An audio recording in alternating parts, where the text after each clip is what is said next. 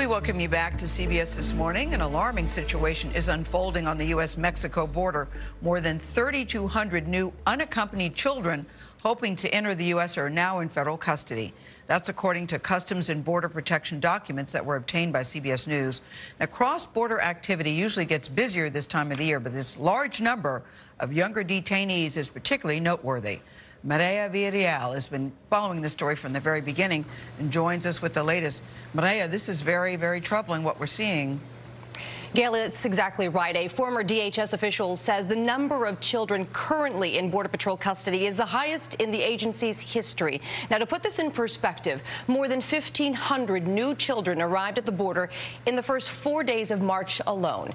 Mr. Biden was vice president in 2014 when the U.S. saw a comparable surge of unaccompanied minors.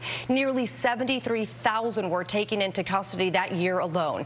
That led to a network of government-supported shelters for minors like this one in Homestead, Florida, that has now reopened, along with one in Carrizo Springs, Texas.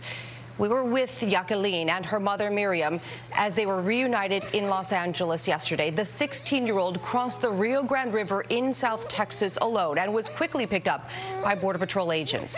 Her mother has been in the U.S. for 3 years on a work permit, and the teen told us she was held in a government facility for 3 weeks with a lot of other children sleeping on the floor with a foil blanket.